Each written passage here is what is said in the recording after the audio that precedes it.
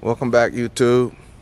Today decided to run a test. If you've watched any of my videos, you know I put out a video about Ecoflow and backup battery, backup power, home generators, etc.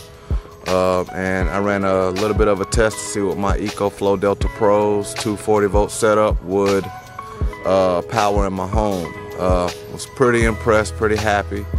I have ran that test before and just wasn't thorough, so this time I decided to document that test and share it with you all with a lot of the other things that are going on the homestead.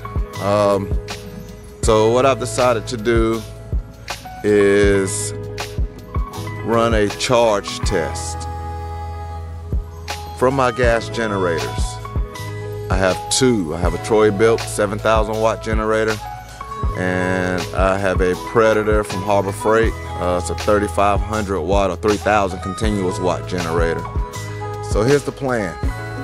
I'm going to start up both generators.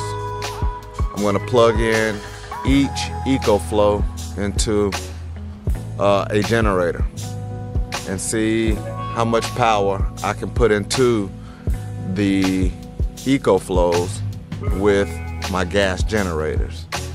I know Ecoflow sells their own smart generator. It runs on two different kinds of fuel. One's gas and one's propane.